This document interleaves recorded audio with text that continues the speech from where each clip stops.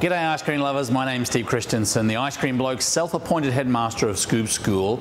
We're always after new ways to transition into the video. And we thought this one, we're going to talk about blast freezers.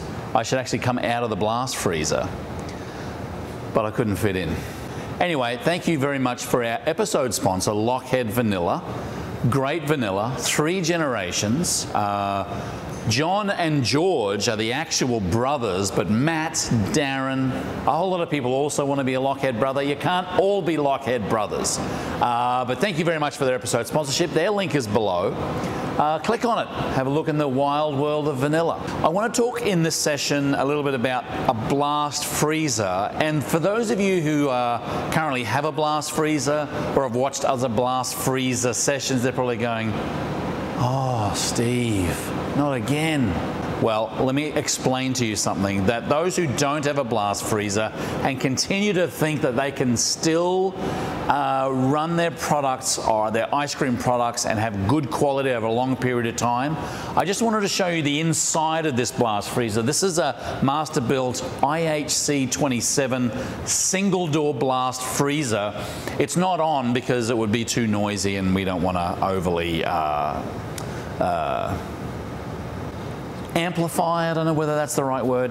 Anyway, it's a single door blast freezer. You can get them both with the refrigeration system on top or the refrigeration system down below. It doesn't really matter from a sound standpoint, but from a exhaust air standpoint, I prefer my refrigeration system to be on the top. I keep stressing that it's not about the temperature, it's how fast it gets down there. And I still have people emailing me after watching the other blast freezer videos saying, well, but my walk-in freezer, my storage freezer is set at -20. It doesn't matter what it's set to. It doesn't matter what it's set to. But what matters is how fast it gets there. The difference between your static freezer and this blast freezer is, for the most part, you've got 2 internal doors. That's extremely important. If you see the term hardening cabinet, they're primarily the same thing.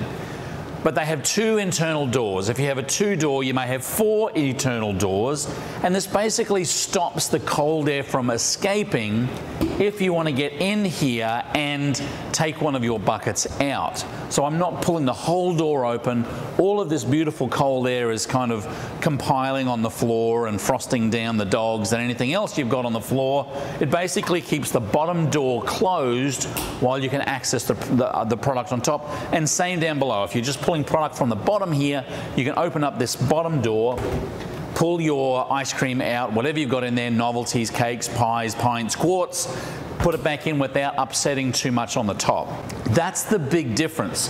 The other big difference is, and I guess you could call it a convection freezer, you've got this big fan here that is that -20 air and blowing it all over the product, and that's why the rapid decrease in temperature is. And you know what they call it in the real world? You know what they call it in the meteorological world? They call it wind chill. It's wind chill. So you may have this set at -20, but there's a wind chill in there of -30.